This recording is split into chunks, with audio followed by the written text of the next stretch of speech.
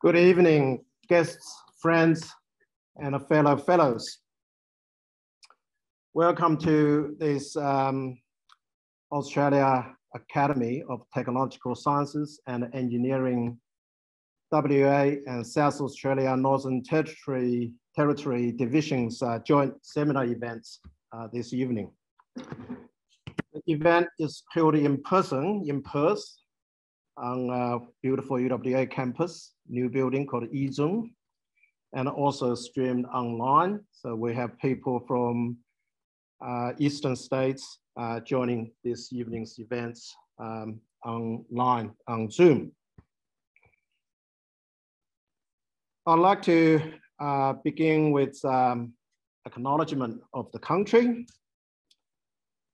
acknowledge the traditional custodians of the land on which we meet today. The Ujak people, I think they are part of the Noongar, broader Noongar community in west of Western Australia, as the traditional owners and custodians of the land. I pay respect to their elders, past, present, and emerging, and to any Aboriginal and Torres Strait Islanders people who join us here today. As we share and discover our own knowledge and practice, we acknowledge the deep knowledge forever embedded in the custodianship of the country. For tonight's events, I'd also like to acknowledge the Science Teachers Association of WA. I think they are representatives in the audience in the room, and there are a number joining us online as well. There are a number of, as I mentioned earlier, number of fellows and other friends and guests joining us around the nation online this evening for their support and participation. I thank them. I also like to thank my committee members, in particular, Professor Simon Biggs, for actually suggesting this evening this talk by Peter Quinn for this evening at one of our previous committee meetings. And of course, Graham Robson and Hong Hao have worked very hard with me over the last 6 weeks or so to bring this event on board. I also like to thank Dr. Wenshu Chen from Curtin University and Yiling Chen, my executive assistant from here, Center for Energy at UWA, for doing so much background work to help us to bring these events together.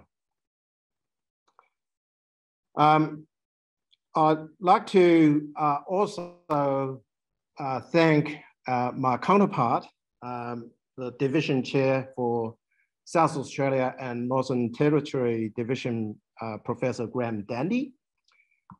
This event actually is a joint initiative between WA and South Australia divisions to enhance the profile and impact of relatively smaller divisions of the Academy. Graham, are you online? Could I ask you to do your opening remarks? Okay, well, it's my pleasure to welcome ATSE fellows and guests joining the seminar via Zoom this evening. And in doing so, I'd like to acknowledge the traditional custodians of the Adelaide Plains, the Kaurna people, and pay my respects to their elders past, present, and emerging. As Donkey mentioned, this is really the first in a series of joint activities that will be organised by the Western Australian and South Australian Northern Territory Division of the Academy of ATSE. And as two of the smaller divisions of ATSE, we plan to collaborate in a number of ways that will hopefully provide a wider range of activities for our fellows. Starting in August, we plan to run a series of webinars for emerging leaders on current topics of interest. And these webinars will feature speakers from both Western Australia and South Australia, and possibly also the Northern Territory. We'll be inviting senior high school students in STEM courses to attend, as well as science teachers to attend these webinars. Our first webinar will be on space research and the emerging space industry in Australia, and this should be of particular interest to all ATSE fellows from all states and territories, as well as senior students and their teachers. So once again, I welcome you all, and I'm sure you're going to enjoy what will be a very interesting presentation this evening. We look forward to the presentation by Peter Quinn. Thank you. Thank you, Graham. Tonight's program will begin with Peter's presentation, followed by question and answers. So now it is my pleasure to introduce our fellows, Professor Peter Quinn, Executive Director of International Centre for Radio Astronomy Research, or ICRAR.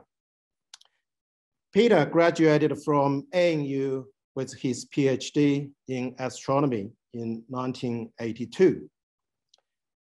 During his appointments at Caltech and the NASA Space Telescope Science Institute, Peter pursued his research interests in galaxy information and dynamics, computational cosmology, and dark matter. Interesting. In 1989, he led the Australia involvement in the MACO Dark Matter Search Project, whose discoveries were featured on the front cover of Nature 1993. In 1995, Peter accepted a position as division head at the European Southern Observatory headquarters in Munich, while at ESO, Peter led the efforts to set up science operations and data systems for the world's largest optical observatory in Cerro, Panaro, Chile. In August 2006, Peter became Professor of Astronomy and Astrophysics at UWA, and was appointed inaugural director of the new International Centre for Radio Astronomy Research. In 2009, Peter is the center was established in 2009.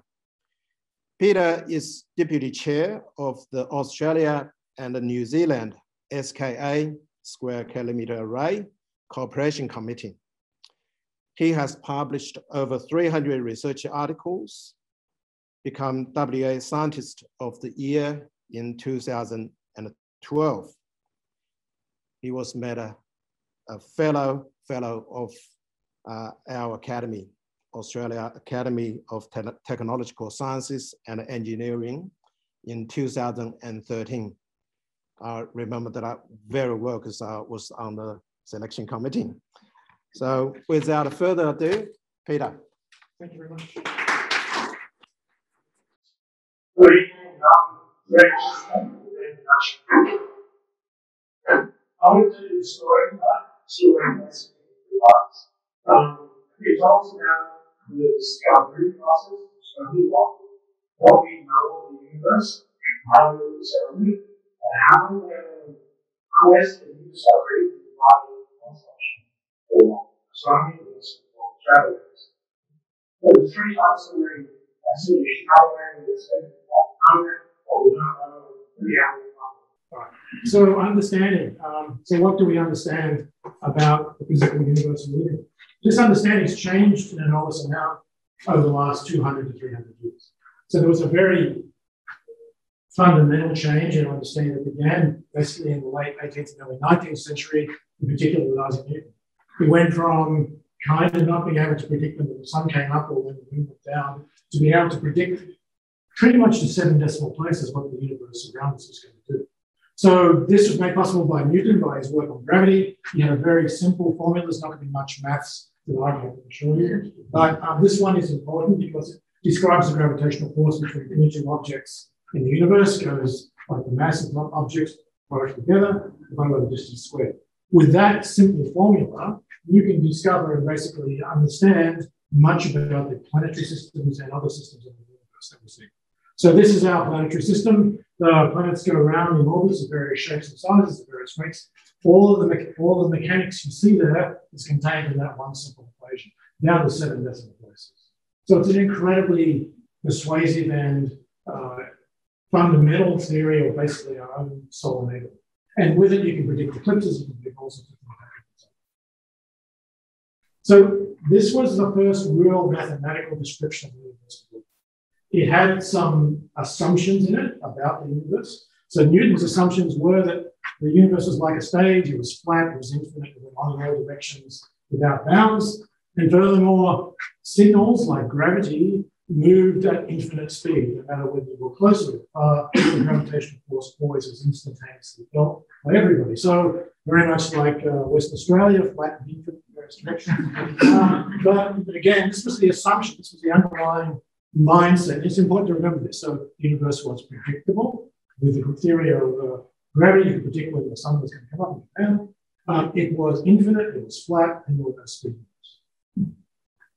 This idea of the universe being infinite, flat, smooth, went on into the following century, into the 19th century. And these two people in particular applied some of the ideas that I guess Newton really put down. So one was this idea that you can understand planetary systems with a simple law. So Rutherford said we can probably understand atoms by the same kinds of laws, except in this case, it's not gravity that's important. It's electromagnetism, which holds electrons and protons together. So with the same kind of idea, very simple laws, you can predict all the mechanics, if you like, of that. Similarly, Maxwell said, well, the universe is also smooth and infinite, and the waves of radiation can propagate across the smooth surface. So these two gentlemen sort of extended, if you like, this concept of the universe is infinite, flat, smooth, and predictable by a fairly simple set of equations down to infinite precision. But towards the end of the 19th century, beginning of the 20th century, some changes started to creep into people's impressions. This is Newton. He was famous for doing an experiment with light. He shone light through a prism, showed it consisted of colours. The colours were the fundamental building blocks of white light. And it looked like a smooth spectrum of light. So it's the smooth universe. If you go and look at this a little bit more closely, more resolution, you see that the spectrum of light sun is anything but smooth. It has lots and lots and lots of little black lines in it, which say there are places where there's no energy and other places where there is energy. So all of a sudden, the universe, at least in particular with respect to light, is no longer smooth. It's actually quite a discrete sort of process. So where did this discrete behavior come from? It's not contained in Maxwell or Rutherford or to some extent in some ideas at all. It's something that's new. So at the beginning of the 20th century, that was a real revolution. These concepts we had of the smooth, infinite, predictable, no speed limits kind of universe started to change. The very first change was the one that came about by Planck and by Schrödinger. That energy was not smooth, it was in clumps called quantas. There were packets of energy of a particular size and a particular frequency. And energy only came in these packets. There was no smooth, continuous distribution of energy or wavelengths. And this idea of a quantum of energy or a packet of energy was underlying this whole idea of how an atom works. So an atom all of a sudden wasn't a smooth planetary system at all. It was basically discrete orbitals, discrete structures, and the movement of energy, movement of particles between these gives these black lines, which they saw in the spectrum. So this idea changed our concept of the universe. Fundamentally, that energy was not a smooth quantity at all.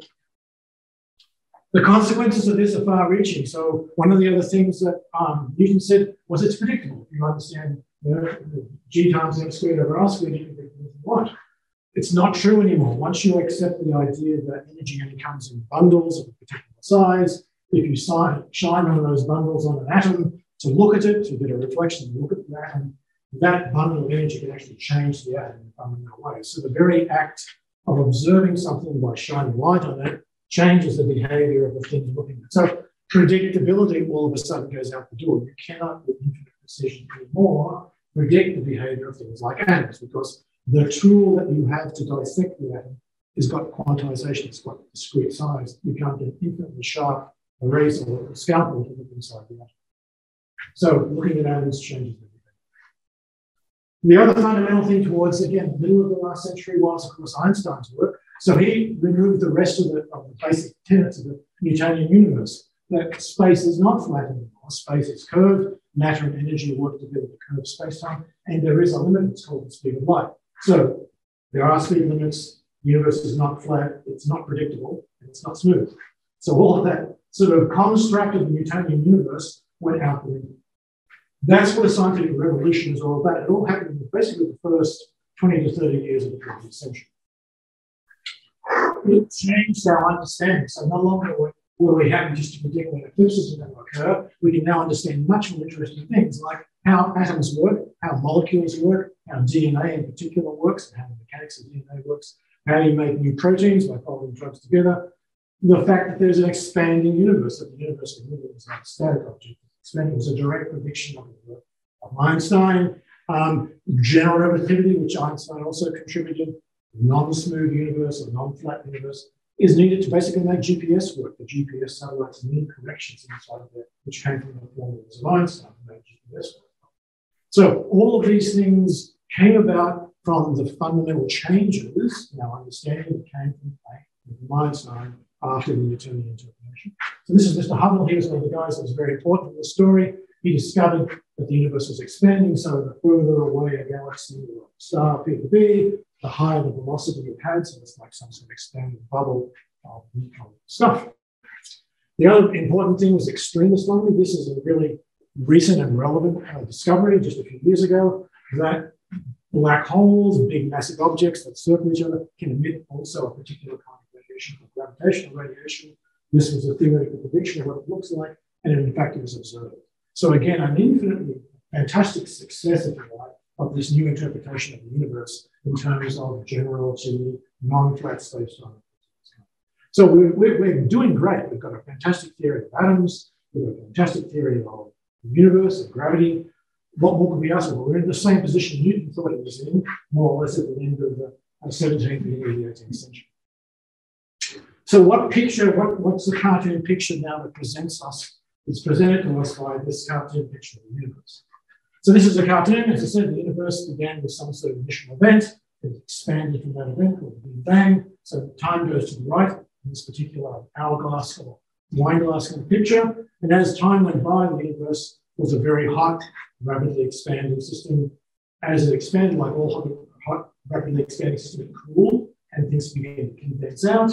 And the condensing, of course, in this case, is the stars and galaxies we see around us today. So we're over here on the right-hand side of this wine glass, looking back into it and seeing all the stars and galaxies around us.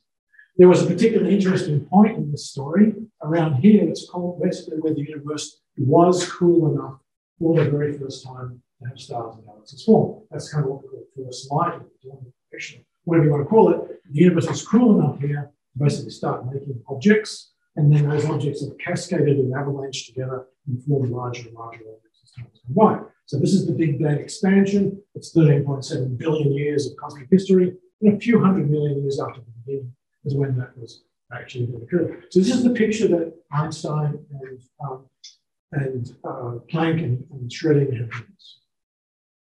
So this is really the edge. The sort of edge of the observable universe. It would be kind of nice to be able to see that at some point, because if we could see that, then maybe we could see some of the other interesting things as well. But things started to go wrong with this picture. Again, just like things started to go wrong with the Newtonian picture, things began to go wrong with this picture of Einstein and Planck. In particular, one interesting thing is what happens at this time of the Big Bang. As we go back in the history of the universe to this Big Bang point, the distance, of course, goes to zero, and having zero on the bottom line of any equation is not a good thing, as we all know. So there's something wrong here. We've missed something in this description of gravity, at least at very small distances. It doesn't get infinitely big. It's obviously a problem. Similarly, we have this idea of a photon of light, which is the smallest chunk of energy we can have. The universe doesn't really squish itself down so small it goes to small photon. So we don't seem to have a good description of what happened to the universe when it began. At the very beginning of the universe, there was gravity, there was quantum, there was physics, there were atoms and molecules, etc. So what describes that in the beginning in detail? So Just like we discovered the lines in the spectrum, we need to make some more discoveries to help us fill in the blanks. We've obviously missed something in the story because we can't describe two successful ideas which work for GPS satellites and DNA and all sorts of things, don't seem to work in the early universe. So we need to go out and find some new stuff to tell us to fill in the gaps. So discovery in astronomy is an interesting process. It's all about finding edges or pushing through edges and looking out for something beyond the edge of what we currently know and seeing new things. There are not these kinds of things out there, I can assure you. Western Australia is a particularly relevant place because people have been finding the edge here for a long time. On this edge here, people crashed into it routinely in the 1640s and 1600s in general. So, you know, it's finding that edge for astronomy. So how do we do that?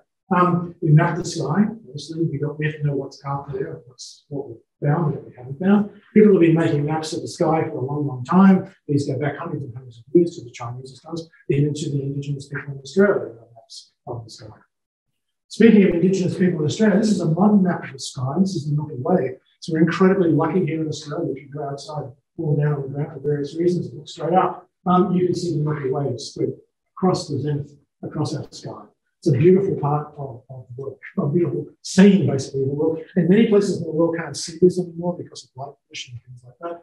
So we're very lucky in Western Australia to be able to do that. So this is the Milky Way. You can see there's lots of this milkiness, which is the Milky Way. There's many, many millions of stars that we can't see. These are neighboring galaxies and clouds to us. And there's this black stuff here as well, which is actually dust in the Milky Way galaxy. It's part of the star formation process, the creation of dust.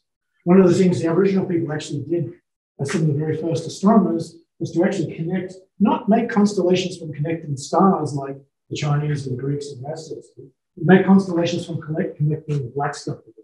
So one of the connections they made was this. So that's the big emu. It's extremely large, as you can see. It takes up most of the sky. But they made that picture from the black stuff because being in Australia and having no lights and inscription or anywhere around them, they can see this blackness just as well as they can see the Milky Way. So the Milky Way, that's a modern picture of the universe. It's glorious and it's historic, but is that we want to go beyond the Milky Way to find more stuff. So how do we step out of the Milky Way? How do we find more things in the universe? We have to, of course, be able to measure distances. And measuring distances in astronomy, you know, I have to emphasize to the physicists and the engineers that we can't go out with a tape measure and measure things. All we've got is a point of light in the sky, and you have to tell you how far away it is. And that's a challenge. Okay? So there's a couple of different ways of doing that. One is to use a thing called a standard candle. So if you've got something that you know the brightness of, the further you move it away, you measure its apparent brightness, and by the ratio of the brightness here and the brightness down there, and then it goes like 1 over r squared, you can measure the distance. Similarly, a ruler, if you know how long it is and you push it away, you measure the apparent size and the real size, it goes like 1 over r as well. So if you've got standard rulers and standard candles somewhere in the universe, then maybe we could use these to measure distance. Another particularly interesting way of measuring distance, which is probably the most common way of measuring distance in astronomy, particularly for galaxies, is the Doppler effect. So you know the Doppler effect, if you dip your finger in the pond, you make beautiful waves. If you dip your finger in the pond and you basically have that finger move across the pond, then of course an interesting thing happens in the direction of motion it gets squished, and the other direction it gets expanded. So if we have a galaxy emitting a signal, a light signal, that's moving away from us, the frequency of that signal will actually decrease. So here's a galaxy, it's like the Milky Way, it's another galaxy. The galaxy is actually full of gas, hydrogen gas. This is a picture of a hydrogen gas that lives inside the galaxy. Hydrogen gas is the building block of stars. The hydrogen gas emits a particular radio frequency, about 21 centimeters wavelength. That's the hydrogen transition, one of the black lines, if you like, in the spectrum of hydrogen. And so here it is, 21 centimeter radio frequency, about 1.4 gigahertz, so mobile phone high frequencies.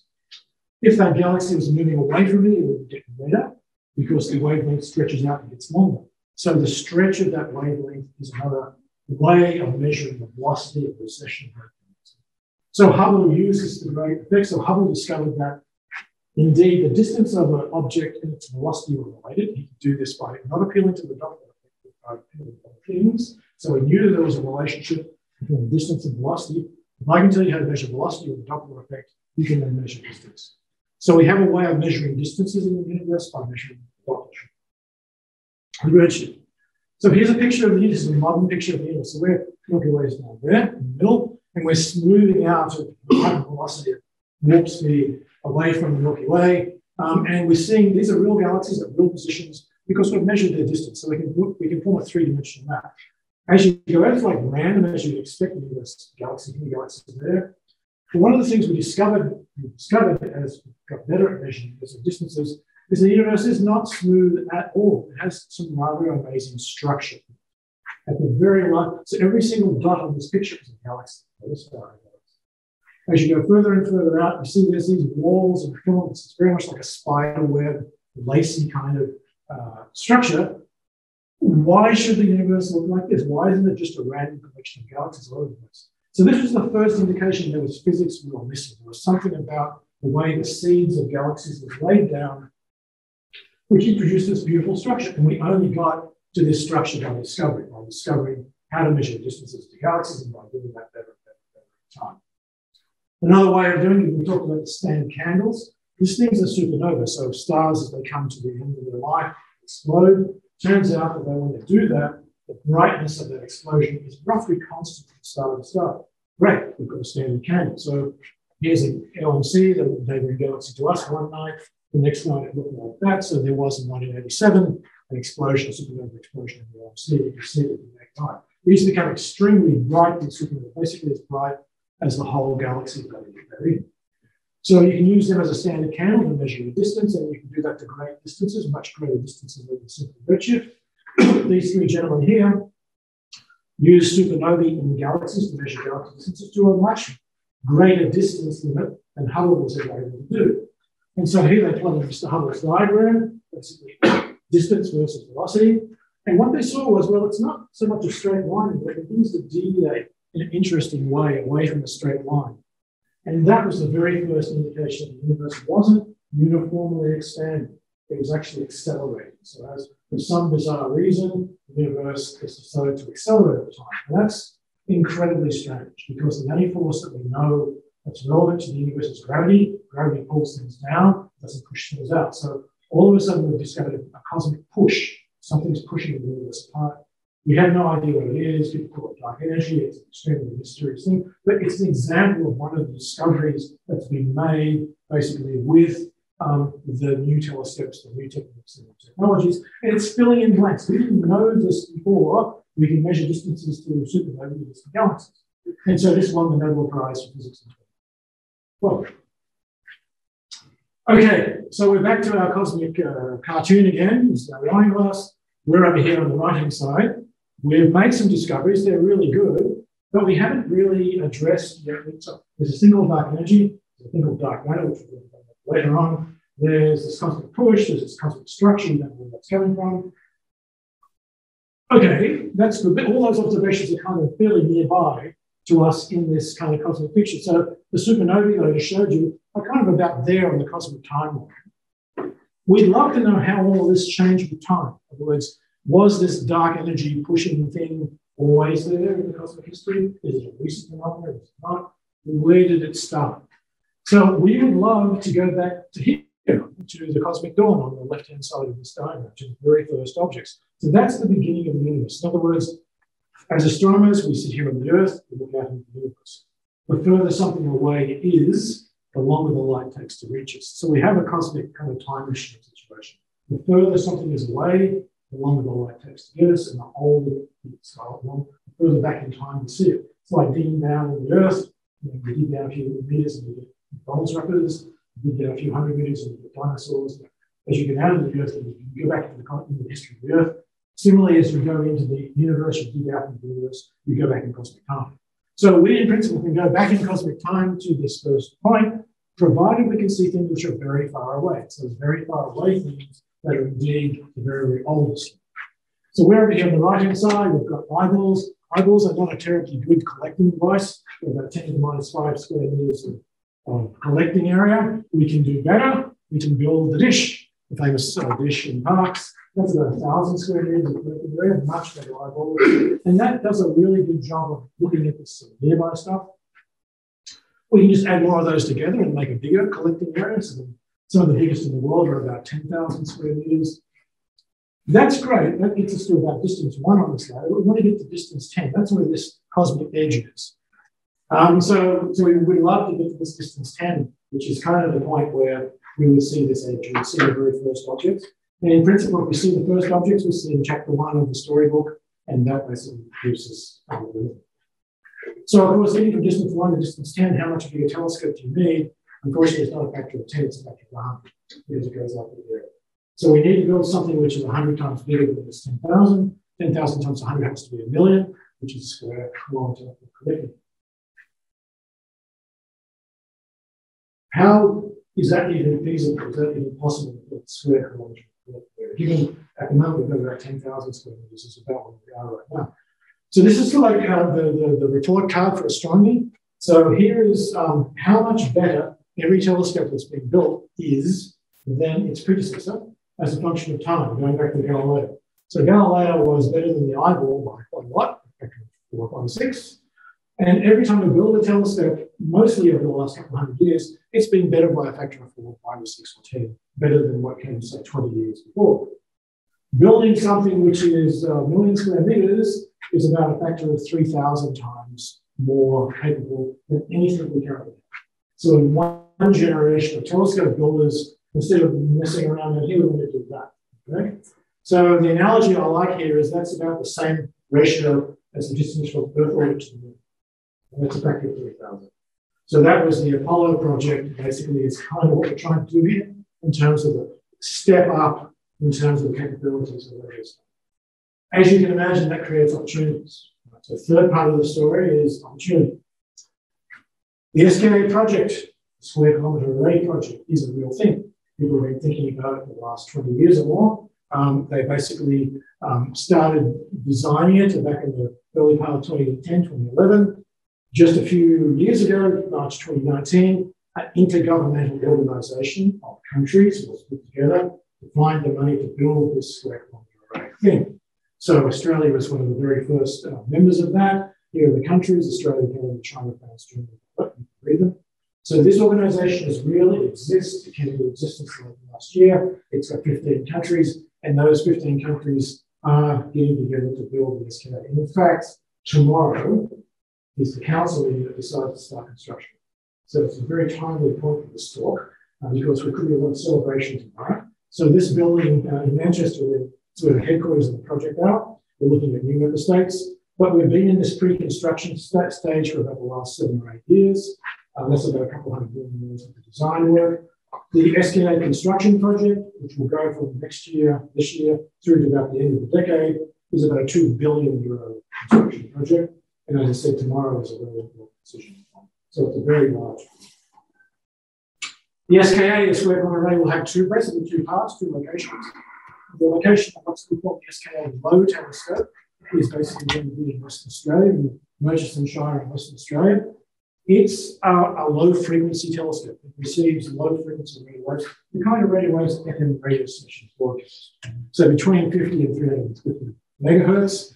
It consists of basically things that look like Christmas trees. They're basically dipoles that receive this low frequency signal. So we're going to build about 130,000 of those dipoles across the Western Australian desert, spread out over an area of about 100 kilometres by 100 kilometres. So it's a very large engineering project in the Western Australian centres.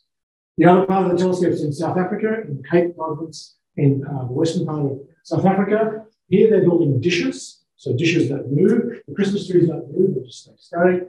These, about 200 of these dishes, which are at higher frequency, about 10 times higher frequency than the low frequency ones. The reason for this split in frequencies is the signals that come from the very early universe, from the edge of the universe, come at this low frequency domain. So this SKA telescope in Australia will be a telescope to discover the edge, which is very exciting.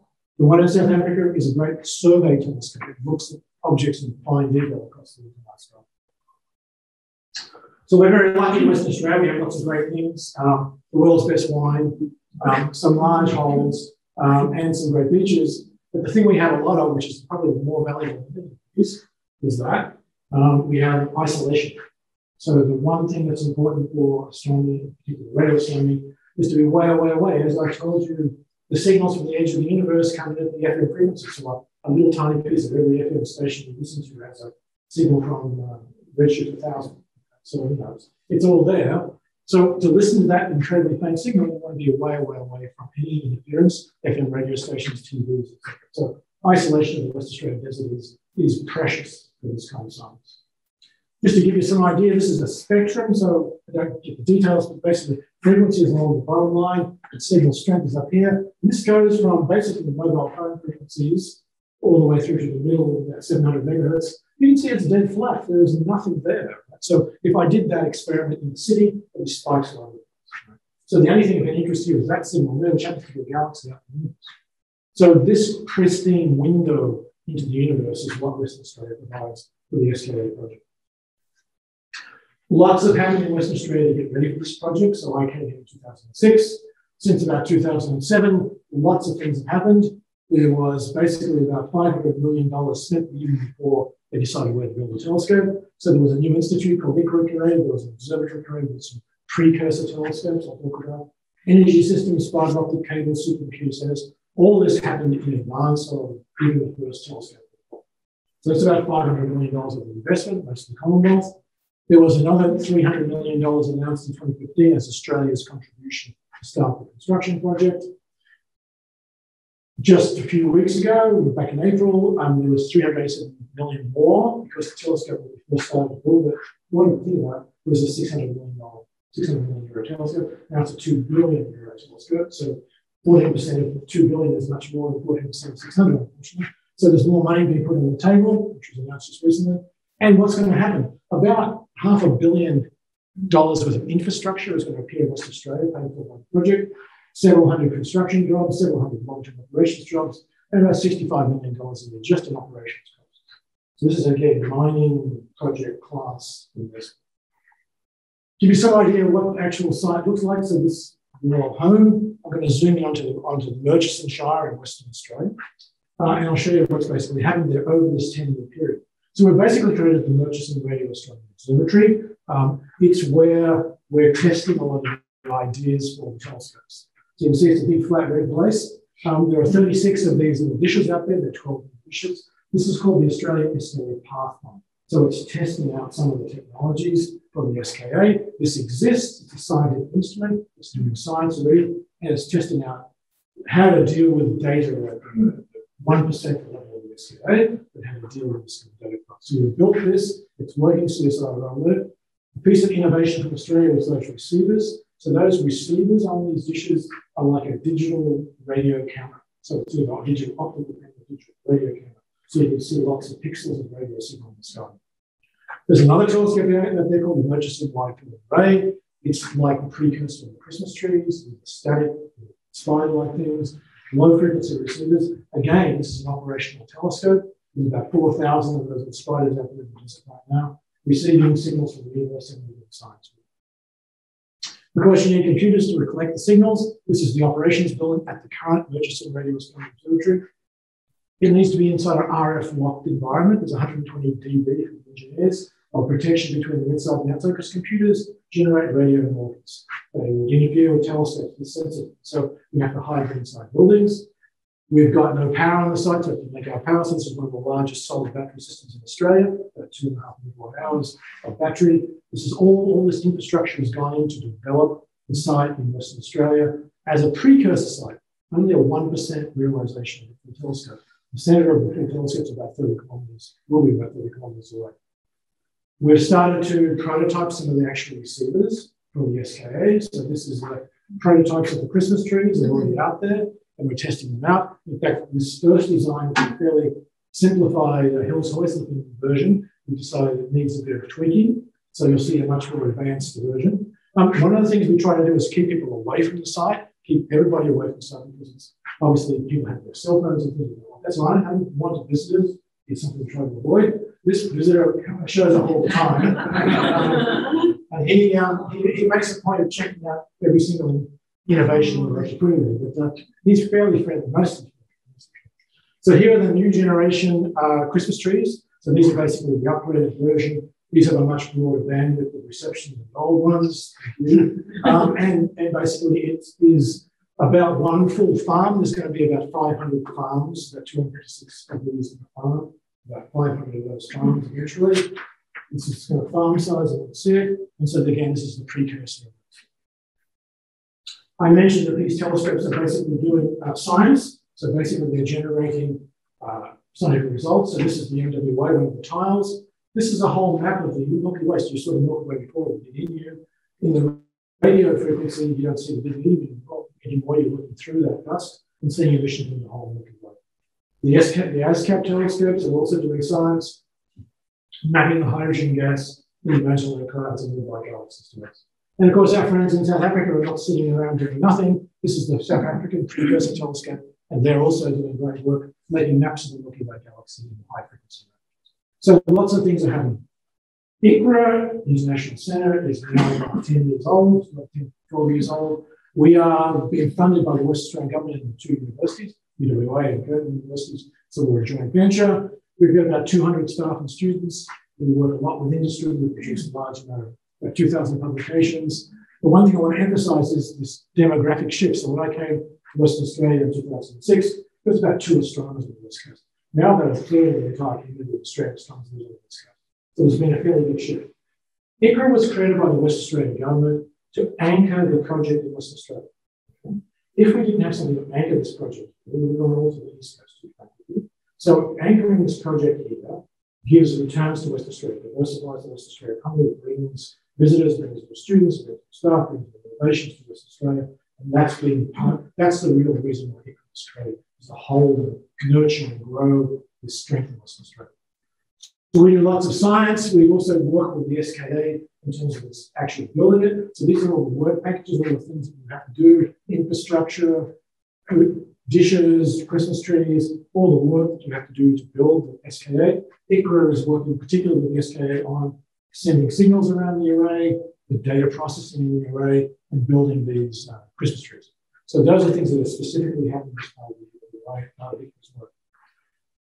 The big advantage we've had is we're here in Western Australia. We're here on the ground. We can go to the site. Most of the other countries, most of the members of the SKA project are not here.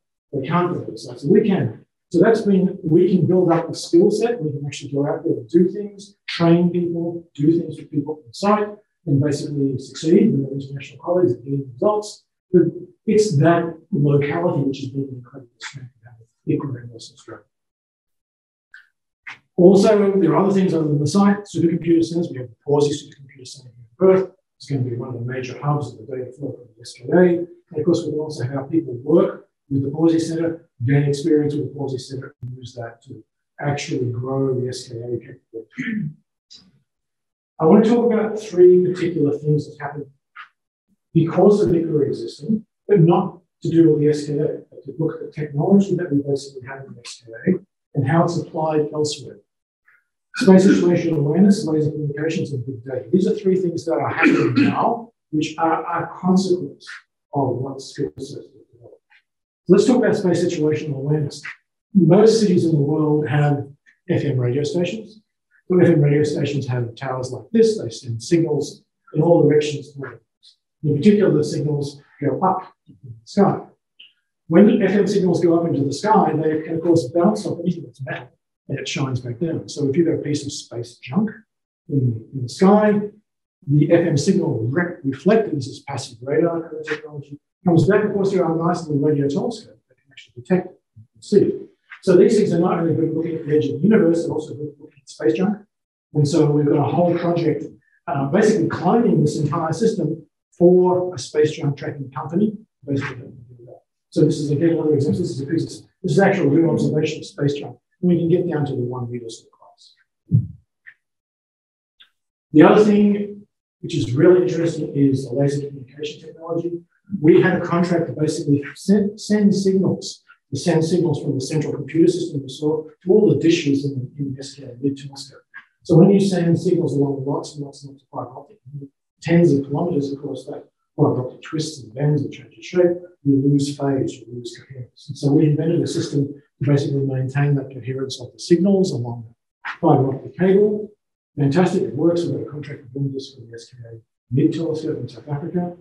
The same technology applies to sending laser beams through the sky. So if you send a laser beam from the Earth to orbit, the laser has to go through a turbulent atmosphere. You need to correct that signal. That same corrective methodology that we developed with the SKA works extremely well for sending laser signals to satellites in low Earth orbit. And so if you want HD television from the moon, you have to be able to send high bandwidth signals. And so we have now started a project with basically an optical ground station network of sending laser beams basically out of telescopes, optical telescopes this time, to basically to low Earth orbit satellites and then correct those signals in high definition television. Data, big data is probably the big challenge for the SKA. These are some telescopes in the world, the Helmet LSST. They're forefront telescopes, to give you some idea. They generate petabytes of data a year. Petabytes is a million gigabytes of data. So that's data by people standards. The NASA Earth Resources Network is about 4 petabytes as well. So a few petabytes is a hell of a lot of data. The SKA generates 400 petabytes of data, 700 petabytes of data. So this is like 2 orders of magnitude larger data challenge than we've ever had to face in physical science before. So how are we going to deal with this kind of a challenge? We know we're going to need the world's largest computers to do this. So we have collaborations with some of the world's largest computer systems. Our friends in Oak Ridge in the US run the Summit computer, which is currently the world's largest machine, 200,000 cores, 200 petaflops.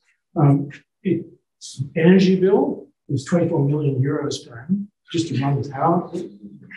So it's a big machine, right?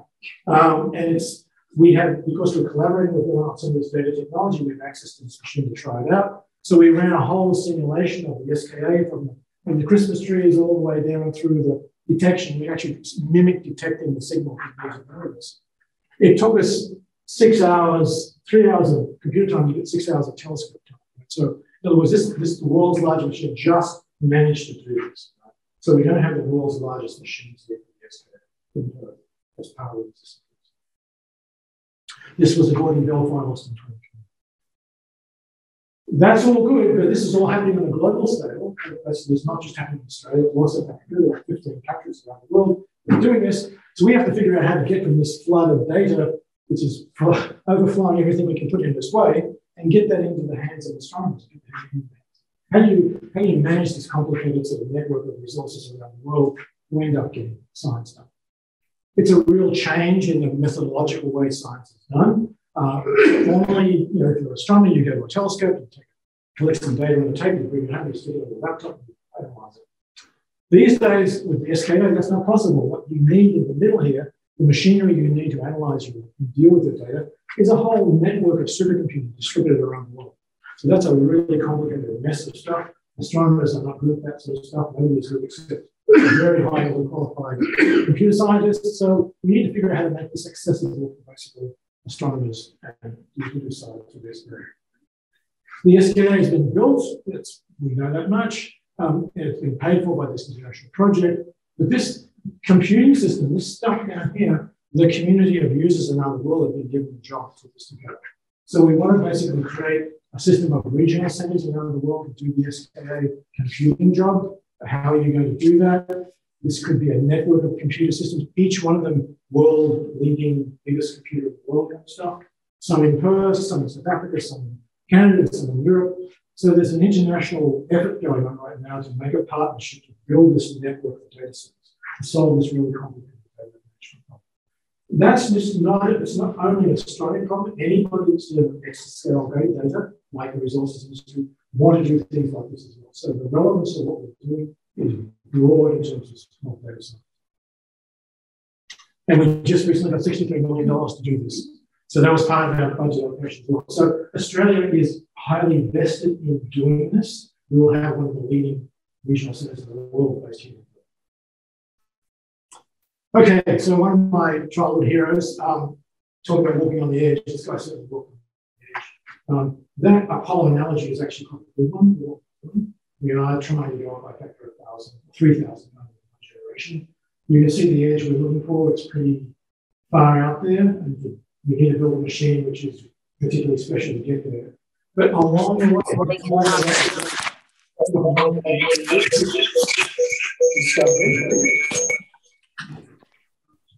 way to this discovery,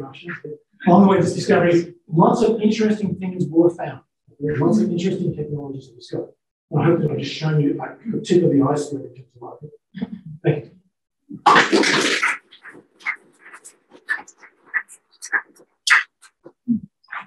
Thank you. Yeah. I'm sure there are lots of questions. Yeah. Welcome questions from the audience. Eric, sorry, Jim. The scale of this is just blows your brain. And we all know from the mining industry that big projects take an enormous amount of project management and planning. When we've got, 15 countries involved as well, how is that actually going to work out? So one of the things that we've had to do is to build an organisation and build a project at the same time. So it's been complicated.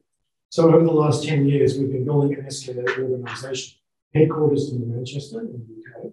But in that headquarters now we have 250 people already that cover these skill sets: the systems engineering, the mechanical and electrical engineering, the procurement, the legal, the admin, the HR, all of that sort of skill set you need to amass to do a project of this scale has been assembled effectively in Manchester over the course of the last 10 years. And they are the central authority for the project. So what they say basically goes. Australia and South Africa are the two host countries. We are implementing the plan, but basically the planning authority sits in Manchester in the organization. Jan. What determines the position of the dishes? They're just going to be scattered around random. So I'll just repeat the question for the online audience. Jan has asked the positioning of the dishes. Yes. Yeah. So the kinds of telescopes that built, in particular, let's talk about the Christmas trees. Okay, so all they do is connect numbers from the sky. You have to combine those numbers in some kind of way to make an image, sort of images you saw, regular images. So the positioning of them, basically, you can distribute them in an optimal manner to collect the most information about the image. They're not collecting images. It's not like a pair of binoculars where you see something with the rifle. All those telescopes are collected as lots and ones. You have to combine the lots and ones in a clever way to make an image. The fidelity of that image is related to the spacing. So the further apart two antennae are, the higher the resolution of the picture. So you want some of your antennae very far apart. The closer they are together, the more energy they receive at a particular frequency, and so that gives you more signal. So you want this combination of giving lots of signal, lots of things together, but everything, some stuff far apart to get fidelity. So fidelity and signal strength drive where those dishes are, where those are. It's the magic of the Fourier transform. Robin. Peter, can you tell us a little bit about telescope lifespan, optical or radio telescopes, and what you expect the lifespan of this KH? Professor Robin Owen's question is about the lifespan of the telescope. So telescopes are notoriously long-lived, sometimes too long, basically. Some telescopes are being used for more than 100 years. The SKA has a design lifetime of about 50 years. So that's the infrastructure we're putting in place is expected to last 50 years. We may change the kind of Christmas tree, which may change the kind of dish, but the infrastructure that it connects to, the fiber and power, etc., is expected to last around 50 years. So that's the kind of, most of those telescopes on that timeline I showed you before, the typical turnover time is about 20 years. So every 20 years, you kind of get a new generation of telescopes. But any individual telescope can live much longer. Siddiq. It's a very interesting story. I've got two questions. Question number one is, you said the origin of the universe and how things moving. Will you be able to predict that our universe will one day be from somewhere in the black hole? That's number one. Number two, are you going to be able to predict when things work out? Is there other universe where there's like? So on the first question, the expansion of the universe and the dark energy problem. At the moment, the dark energy problem says there is no, the universe just goes on expanding, basically. That's what the dark energy story tells us as we currently understand. So there's no cyclic universe, there's no, it's just a forever expanding one big bang, one model is what the dark energy causes. In terms of trying to figure out what's out there, I think the biggest, one of the things that telescopes have in common is that they're almost always famous for stuff they weren't supposed to do. So you build this telescope to find the edge of the universe. You build it to map the universe. You build it X, Y, Z. It will probably become most famous for finding ET, because this telescope is a big listening station for radio signals, and so if everybody's got radio signals out there, we should be able to catch them. So I think for me the excitement is in the things that we discover that we don't know about. So ET finding is certainly one of the strengths of this telescope. You won't get most astronomers to admit it because they don't like to talk about it, but it is in fact one of the things that this telescope. Tim. Hey, that was fascinating. But I have what is perhaps a naive question. How do we know that the light from the very first bit that we're looking for hasn't passed us already? Tim's question is about the light passing, well, the first light we see, whether that's been passed us before. So it's part of the shortfall of analogies, right? So I can make an analogy about the universe, I can expand it and things like that. And it works for some things. The question you're asking is more test the analogy. The way you solve that basically is by saying that the path light takes is determined by the matter of the universe. So if there's the matter of the universe, it contains us, so we're expanding, the matter of the universe is expanding, light will follow that path. So light doesn't have any other path to follow other than that path. So it can't go past because there's nothing to go past with. So the matter of the universe is the highway in which the light is following. Jen. One of the principles of science is when you publish a paper, someone else should be able to repeat your work and validate it. Yeah. If you're working on these huge databases, how can anyone else get access to this information and validate what you're saying? Very good. So Just a moment. I'll repeat the question for the moment.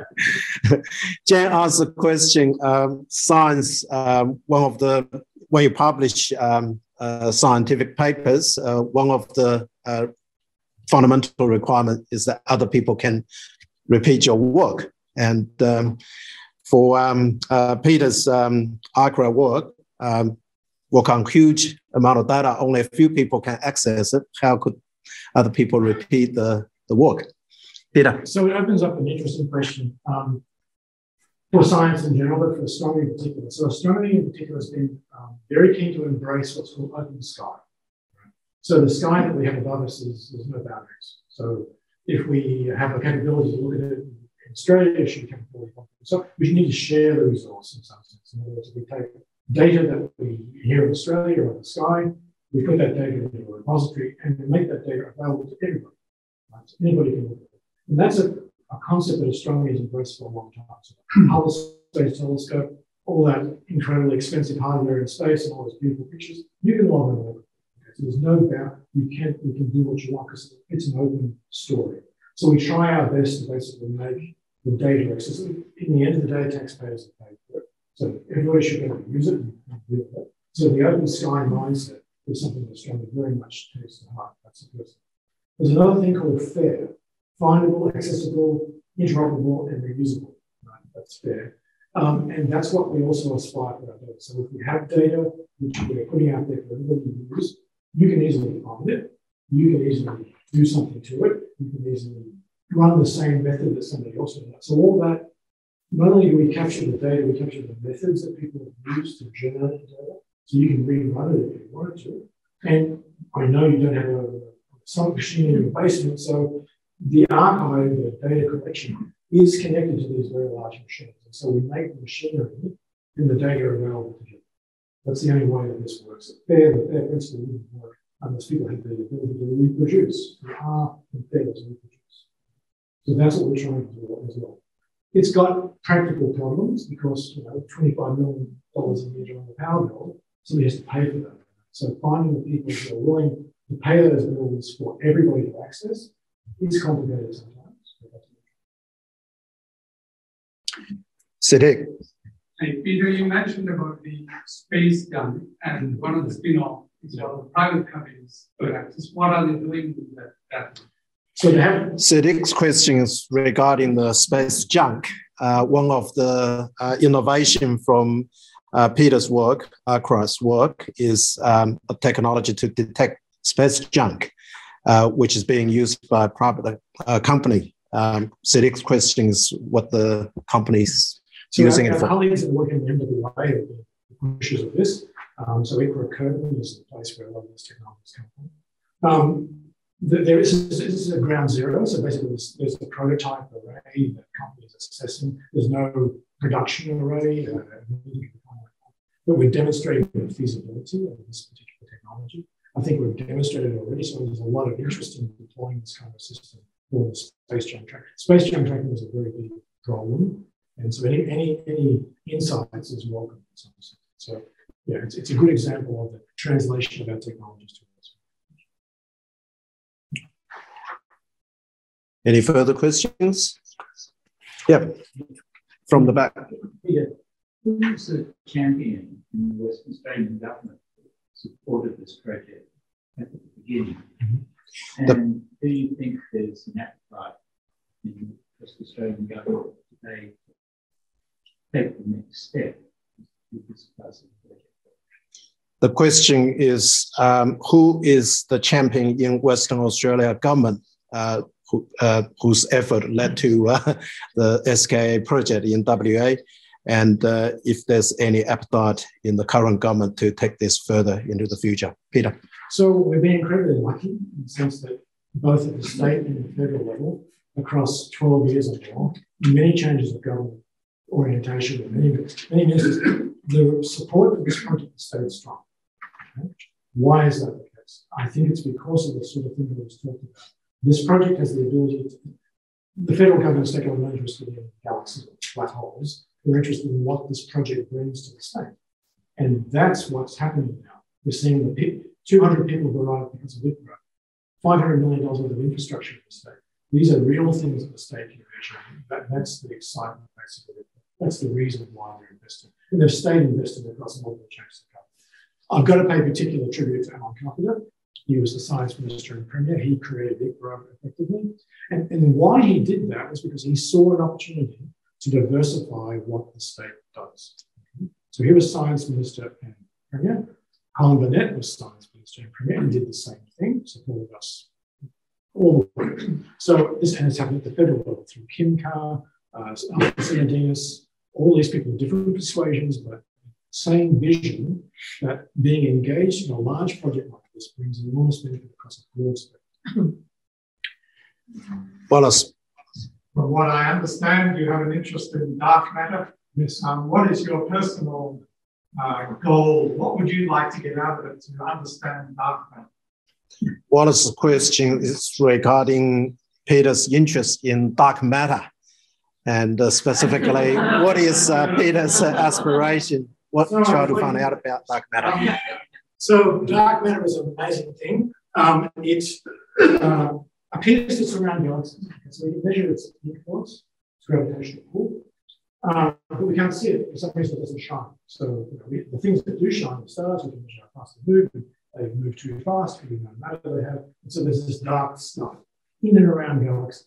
And it's very much like the iceberg. It's about 90% of the whole mass of the galaxy is below the waves. We don't see it. So it's incredibly embarrassing when to admit, here's all these multi-billion-dollar telescopes. We have no idea what 1% of it is. So here it is, it's below the waves. So what could it be? Well, it could be dark things. What could be dark? Dead stars. Stars stop shining, they're black. Okay, great. Rocks don't shine, it's all good. So moons and things. It could be something even more interesting, like subatomic particles, things that we obviously not shine, or maybe even little tiny particles. We'll talk about that. So these big things, dead stars and rocks, they're called machos, massive astronomical compact objects. These little guys are called WIMPs, the weakly interacting massive particles. And these little guys down here are called WISPs, which are very, very weak interacting small particles. So all these things are dark. So the attribute is dark, which is fantastic. So one of the things we did was to try to look for some of these things. Just to give you some idea of the range of masses, if the moon was mass 1 on the scale, then these dead stars are 10 to the 8 moons. These guys are 10 to the minus 49 moons, and there's a 10 to the minus 60 moons, right? So huge numbers of decades of mass across the candidate space. So we've been looking for these things. There's various astronomical projects that look for dark matter in the form of dead stars, moons, subatomic particles. They've all failed. I was involved in this Macho project with these guys. We found Machos, but not enough of them to make dark. So yes, you can find them, but through various cunning techniques, which I won't go into, but you can actually look for these things and test for their existence. One of the really interesting things, these wisps, if that's the Milky Way you saw before, if I take a picture of the Milky Way in the magnetic domain, so this is the magnetic field of the Milky Way, in a Van Gogh kind of picture of the Milky Way. Those are the magnetic fields. If the dark matter that's running around these wispy guys, 10 to the minus 64 electron volts, or massive moons, as soon as they interact with the magnetic field, they explode and give off some energy. Turns out. And so if you have a radio telescope and one of these things hits the magnetic field, the radio is a very, very, very weak radio signal generally. So if we've got an SKA, we can look for this weak radio signal, which will be the first detection of these incredibly interesting, but probably the only surviving candidate for dark matter is these things called wisps. So there are axions for those that are in the know. And this is actually work done at UWA. So UWA leads the charge in looking for axions as dark matter. It was published a few years ago. So again, another way of using radio telescopes to find out. Thank you.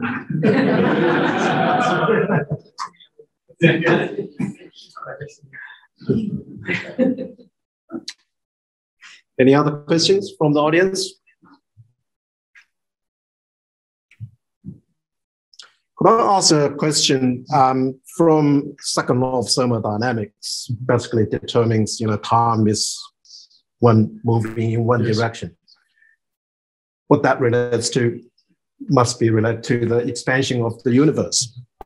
I think that's true. I think the common picture we have right now is that the energy was injected into the system at the beginning, and that's right. Yeah, and it expanded, as you know, and things condensed and all that stuff. But it continues to expand, and as the energy density gets lower and lower, it gets colder and colder and colder, and basically the universe becomes very black and very dark at some point in the future, and that's the end of the story. Yeah, we'll go home. It's kind of boring, but that's the story we have right now. I'd like to be a bit more interested in that. And, maybe some of the things we'll discover will tell us.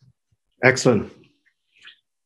Well, I haven't received any questions from online audience. I'd like to perhaps draw this presentation to a close.